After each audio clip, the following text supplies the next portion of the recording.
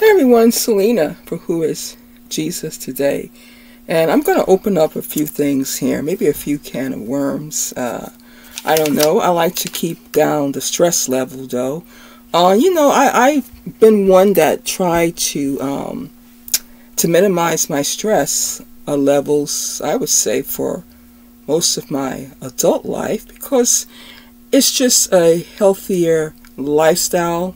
I mean, you don't have to be a med student or a physician not to be aware how stress brings on other physical conditions. So when our minds are bombarded and stressed out, and that's why if you are a Christian today and believe in the Bible, and if you're a Christian, you have to believe in the Bible, you have to, is that the Lord says cast all of our cares on Him because He cares for us.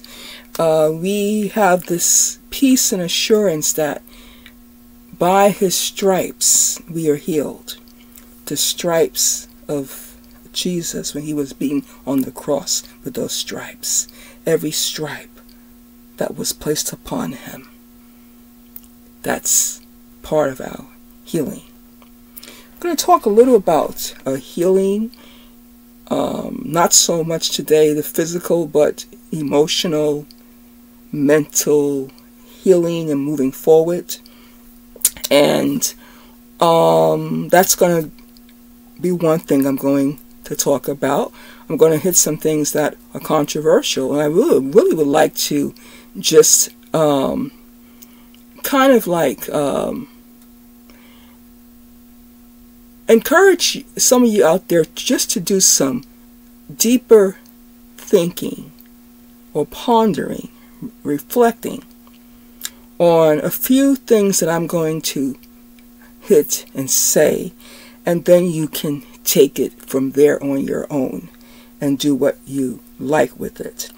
Okay, so I want to talk a little bit about the issue and the role of women and society and societies around the world. Now, I know some out there feel that women are just not cut out to be head leaders, to lead in capacities of, say, a government, politics. I don't know. I think those are probably the main ones. I guess maybe some cannot see a woman who is going to lead the police force and be the chief of police. They had one who I believe she tried to do her very best in the city of Seattle, though she is no longer there. But throughout history, women have led in some powerful positions. And I'm not for a woman being in a role of leadership because I need to have a representation of a woman on the world stage who is a head, a leader, or who holds power and influence. I'm not in need of that, but if it exists, that's great. I'm going to go over a few. I'm not going to give a long list, but I'm going to mention a few world leaders in our time of history who were women. I want to begin. You may think you know where I'm going with this, but I bet you don't. What did I just say? Yeah, I kind of lost my thought. Oh, in God's Word, in the Old Testament, I have highlighted, and I do a focus on two female leaders. One is Esther, who was used to prevent Jews from being annihilated. There was a plot to get rid of the Jews. This hasn't just started. This has been going on for a while. And then there's the prophetess Deborah in the book of Judges, who became the judge of Israel. Yes, God was using a woman to be on that place as the judge of Israel. And she also led the military and she led men as well, because God placed her there. This is not a role for everyone, all types of women. No, because a person is a woman or a man, it's only two, and because some feel like, as they said, this is a man's world, right? But the song also says it wouldn't be anything without a woman. So nothing's going to happen. The world isn't going to go and spin around just with men on it. Women have contributed and play very important roles in the ongoing design of humanity's existence, because it's a woman that brings life into the world.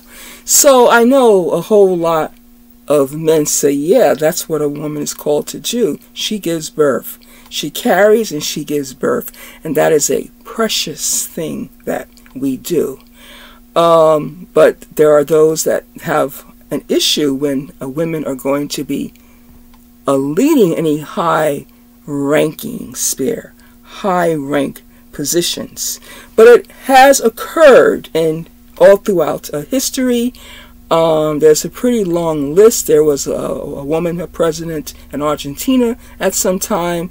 And yes, so I'm going to talk a little bit about that. I'm going to be candid and give my views on it. So for one, I'm for women having roles in leadership if they are equipped and qualified.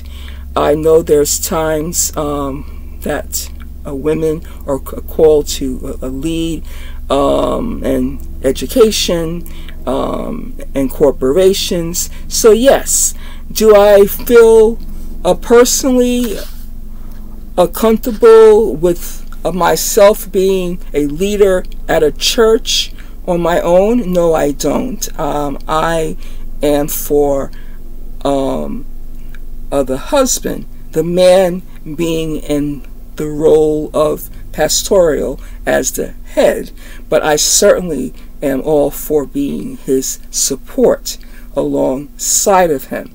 I don't see how a man of God who is in pastoral is going to be able to be as successful as he is called to be if he doesn't have a supportive spouse who is first faithful to God and faithful to him.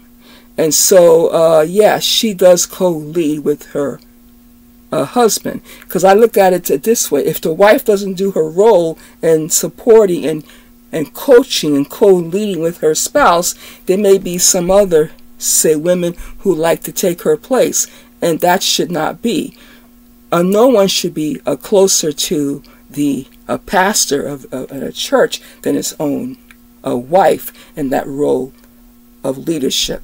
So that's my position, okay? The man leads from the front and the woman leads from behind, but she is also a contributor to the leadership and the health and the growth of the church. That's how I see it for me personally. And I know some people say, well, that, you know, it's they're looking at it biblically that women should not be the head leader, and that's fine. I also do not desire to be a head leader, but I cannot say that I don't lead if my husband leads, because I lead right behind him, with him being in front as the head. That's important. I think when I see a man as a pastor and his wife is a little bit maybe not so much into his role in church or his position there, and a little bit too far back from what he is doing, that can cause discouragement, that can cause the possibility of some other women in the church thinking that they're going to come alongside of the leader and support him and to fill in the gaps and the lack that the wife doesn't seem to do. So I believe it would be a pleasing in the eyes of God that a wife is leading right along beside her husband in Christian gatherings and fellowship and church leadership. Okay, so that's where I am with women in that role. Now, as far as women leading on the world stage, this is not new. That women have been prime ministers and presidents. This is something that has been going on for some time. I remember how how the Jews were expelled and the Moors under Queen Isabella, who came to power in Spain. Okay, so yeah, boy, did she cause things to be stirred up. There's a much respected Prime Minister, Golda Meir of Israel. Okay, and there was another Prime Minister of India, Indira Gandhi. Okay, so I just want to say we can go online and we can find a list until we fall asleep, maybe, when you do other research about women who have led. I believe if women are qualified, they can lead on the world stage. And qualification is important. But for me as a woman, I do not hold to, I'm just going to be clear, that a woman should lead just because we need a woman to finally lead. Okay? No, I don't follow that any more than I follow we need a man to lead just because, I don't know, based on identity, age, race, ethnicity, and gender, or socioeconomic status. When we start to just feel that people who fulfill these particular categories, they should lead and be granted opportunities and roles no matter what, no, I am not on that bandwagon. But I certainly do support those who I feel that are right and qualified for the positions across the board. At times, if there has not been a history of minorities who are in these positions of high rank and leadership, I believe those opportunities should be available. But even within the framework of minorities or women, it needs to be those who are fit and qualified, not just because they fit the particular stereotype or the color tag or the ethnicity tag or the race tag. Okay, I told you I was going to be a little more on the controversial side, but I'm not going to be going back and forth trying to debate or defend what I'm saying. I'm going to put it out there, and that's going to be it, and you're going to be left with it to do whatever you want, and you can discuss it further in your home, in your relationships, and your circles. So that's my point there. I have much respect for some of the women who were prime ministers, such as Indira Gandhi, I always have, and Golda Meir.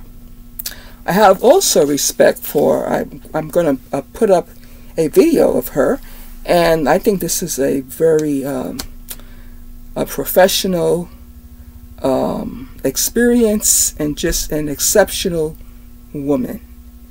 And that is the President of Barbados. I will be putting up her information, so something about her. I got this information that in the island nation in the Caribbean, the country of Barbados, it is the only republic in the world where both the serving head of the state and head of government are women. And that's fine.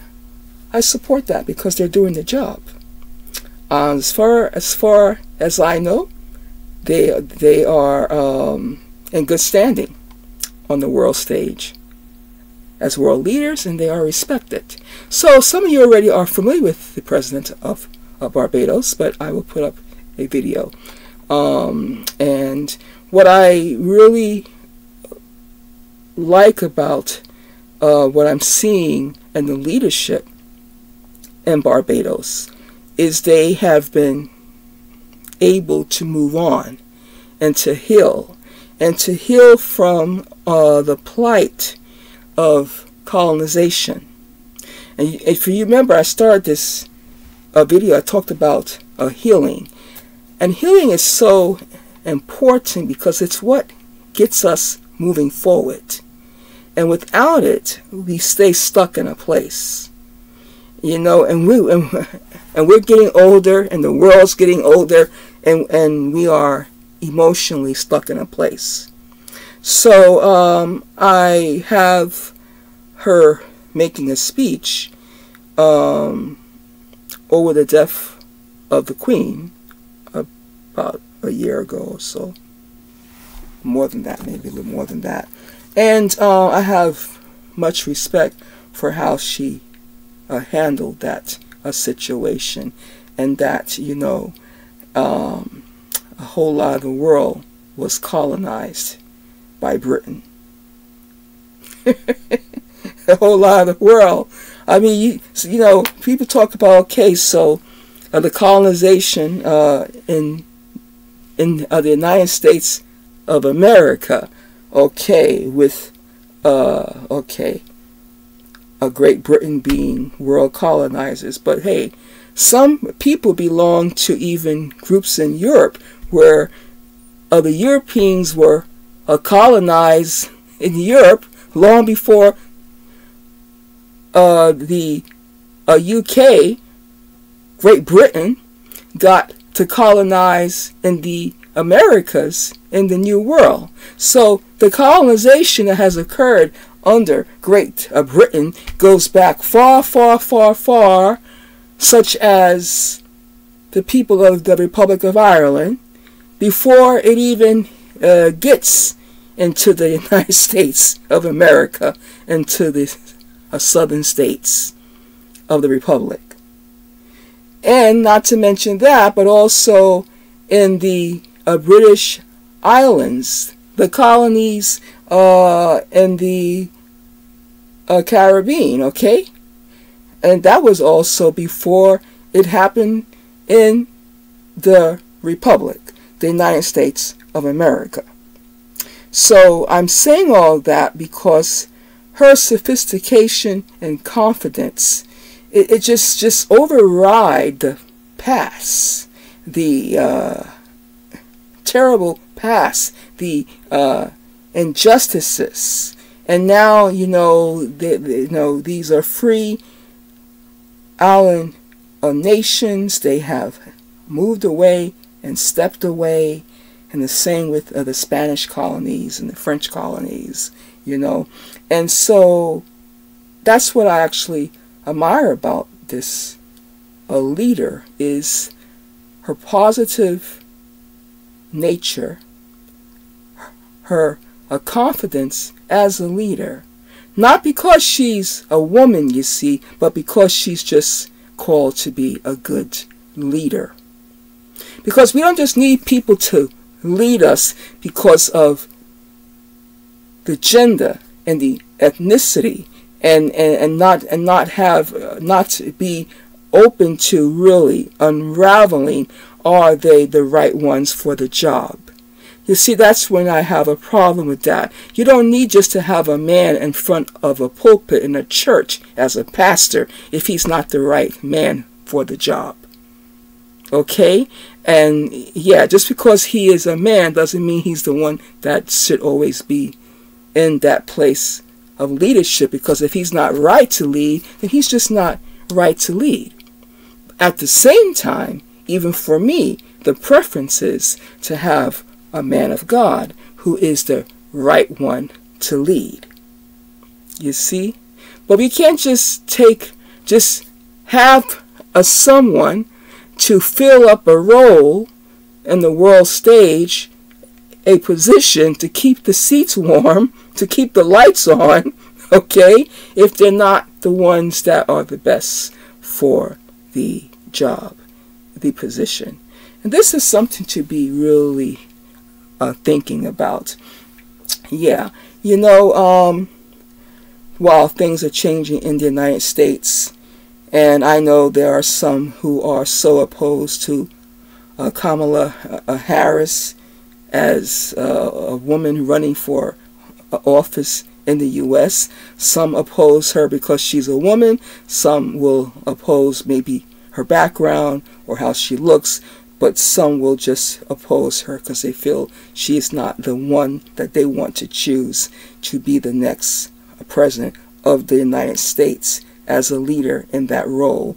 And everyone has their right to make their determination and their decisions. Right? Because if you don't have the right to make your own decision, then I don't know, it sounds like we're living in a communist regime. If people are being told who they have to want and pick.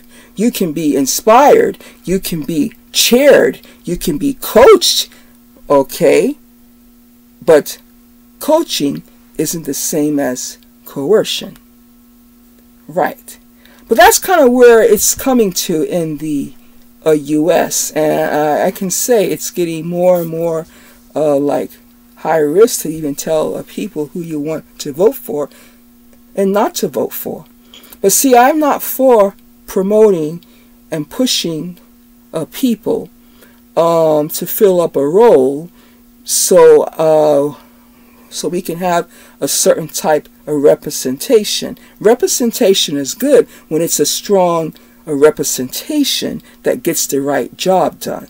But not just for the sake of a representation. Where is that going to get society or the people that they claim they're supposed to be supporting and representing? It doesn't go too far. So we truly need to have those who are fit for the job and leadership. This is something to be thinking about in these upcoming weeks and months. God knows what's going to happen in the United States of America in the next 6 months. Because to be really honest with you, it looks like a nation that is unraveling at the seams more and more. Because here's what's going to have to happen, but it begins, I say, with God's people, the body of Christ, the remnant. Is no one can really move on in a healthy and positive fashion without some deep healing of old wounds. And I look at the U.S. as a land that it's still has it's fragile, it's still young, it's still new, and it's being pulled in this way, in this direction, and a lot of the wounds are still, the open sores and the scars are still worn in this nation, okay, on the hearts and the minds of many people. My number one hope for the United States of America is 2 Chronicles 7:14. I have to take a responsibility, not just because I'm a woman, but as one who is called by God in the body of Christ, that if my people who are called by my name will humble themselves and pray and seek my face and turn from their wicked ways, then I will hear from heaven and will forgive their sin and heal their land. And I want to make that the prerequisite. That's the premise of seeing changes in a land. Because where there's the forgiveness of sin, there's also the healing of old wounds and open scars and things like that. Open wounds and scars. Okay? And a warning to the U.S. Divide within makes the nation more vulnerable for outside forces, for adversaries who are watching and looking in for the most opportunity to come in and do the takedown and the takeover.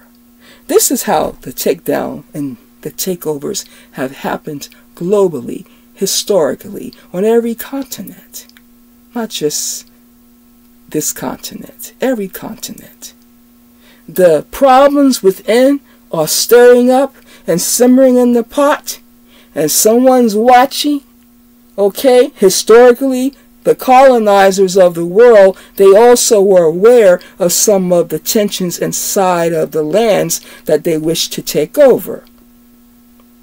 And you find the weakness, and you find the weakest spots, and you find the most torn areas in the fabric of the society, and then you launch the full takeover. And people's lives are jolted, exploited, Such is the history of the world, right? Of divide and conquer, takeover and takedowns. Let's see, you had the Mongols, you had the Huns, you had the Ottomans, you have the Romans. Yeah, left out a few. Alexander the Great. Okay. The Great Brits, right? Yeah. Okay. Okay. So how did all that happen? That all happened too, long before this republic was even in existence as a republic as it is. There was habitation here, but we all know how that story goes. The people who were the original people on the land, the indigenous people of the Americas, actually became the foreigners of the land. Had to be qualified now to hopefully try to get a citizenship to a territory that you've been on for a couple of thousand years. So you go and think about that one too. So that's my point. I wanted to I'm going to get this done like in 30 minutes. I wanted to open up a can of worms. We don't need someone to fill a position just because you think that a person is the right representation. Because we got to get a job done, because there's a lot of outside forces that's just waiting to take down the superpower. Okay? And something else to think about.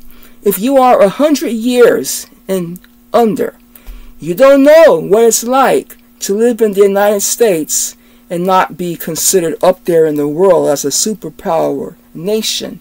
You don't know any other kind of America, okay, except one that has had some type of superpower status and sovereignty. Imagine all that just taken down, where you no longer have the rights and the freedoms that you and your grandparents, your great-grandparents, and your great-grandparents have lived. So that's something to think about, because divide and conquer first, they have to get you all divided and messed up within. And I can see it seems to be really surfacing, and that pot is boiling over.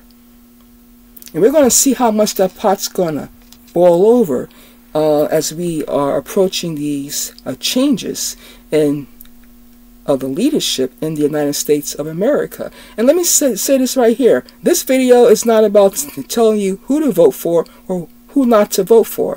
What I'm saying is that to think carefully why you feel you should vote for a particular person.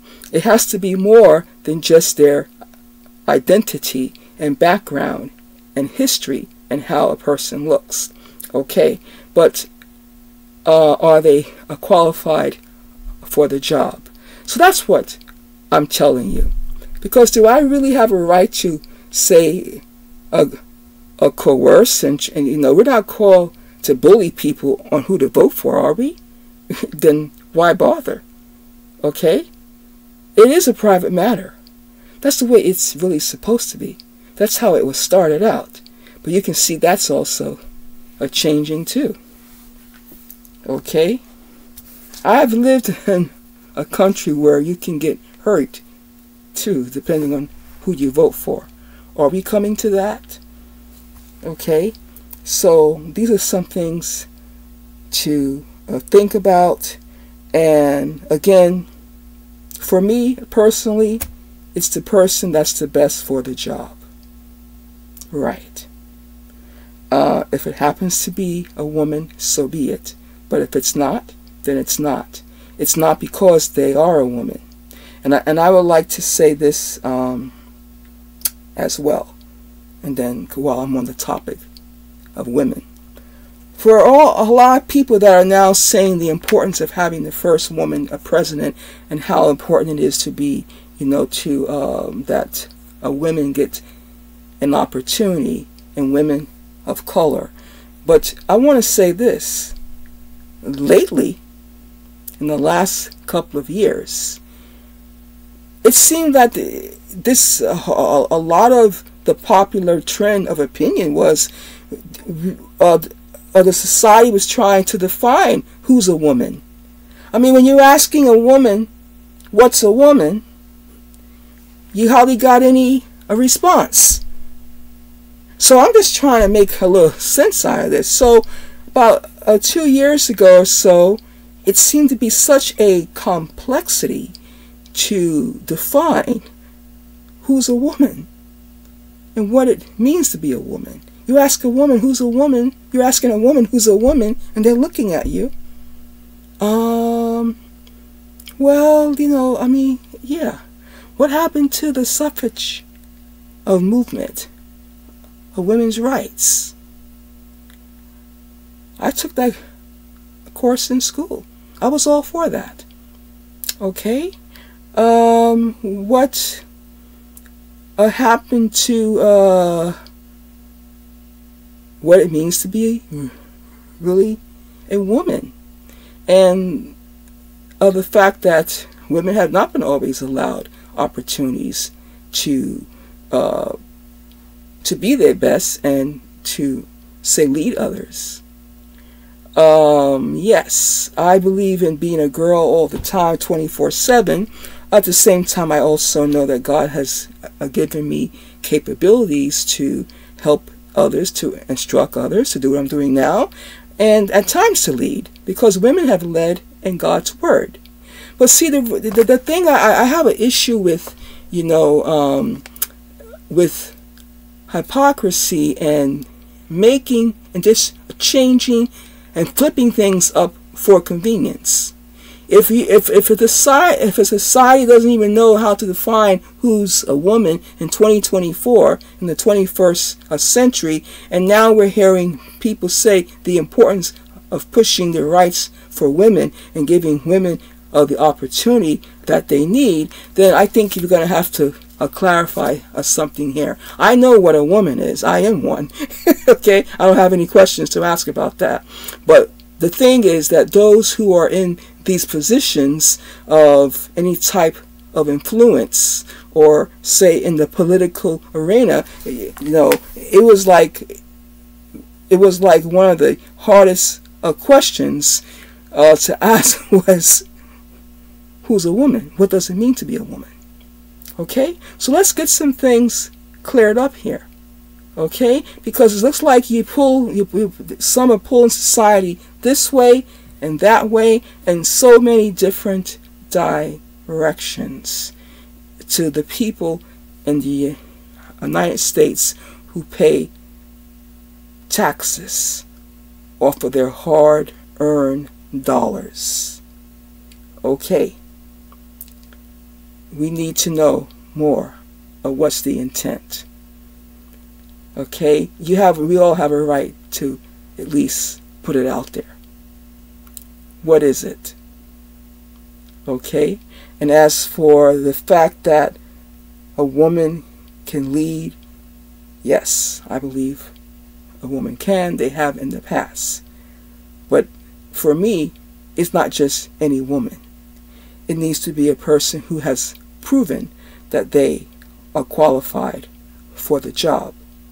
And for a whole lot of people in the cities in the United States right now, there are still unanswered questions. I mean, what has happened to the situation at the border? Okay, and I'm for legal immigration, and I have also a history, as so many, that my ancestors, they somehow made it to the shores of the United States of America. Okay, and I'm here, and so are a lot of you. But they came about through a system, right, that wasn't as maybe chaotic as what we have seen the last couple of years. So in making your decisions, United States of America, on who should lead, is that you have to really look at the situations for what they are, and not just have all of the hype about, well, we need this kind of person or that kind of person, because we have adversaries, people that are looking outside, who are outside of the U.S., observing and looking in. And you got to understand that there's a lot of men on the world stage right now, and in the geopolitical a situation is that the East is trying to rise as the West is kind of declining. And so someone needs to be able to deal with these affairs internationally, to be able to stand up to some of the powers that be and the geopolitical international relations areas here, where the U.S., you have someone wants to start another war here and another war here, and so you got to have someone who has the competency, the understanding, and the diplomacy to handle these very difficult situations that are before us as a society, because no sovereign nation is truly an entity all of its own. It's always the potential for a power grab to divide and conquer, take down and take over. And none of us alive today, 100 and under, want to even imagine what that's going to be like. Because those who look from the outside, who look in, do not see all of the different divisions that we are seeing within ourselves. You see, because if the U.S. goes down, if you're on the soil, you're going to go down with it. That's right. That's how it goes.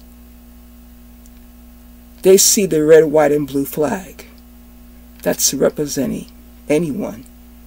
Even if you're a legal resident or on your way to be a legal resident, when you're on the soil of a nation, you go down with it. You're part of it. So, now, you can take all of that stuff I said. This was going to be one of those videos. It's not one for feedback. It's one for reflecting, for reflection, for pondering, and you can discuss it amongst whoever you wish. Or you can just pass on by. But I need to say those things. I thought I was led to. And I'm going to put up an amazing woman who leads the country of Barbados. Okay? So those are my thoughts. You can like and subscribe. Until next time, Shalom.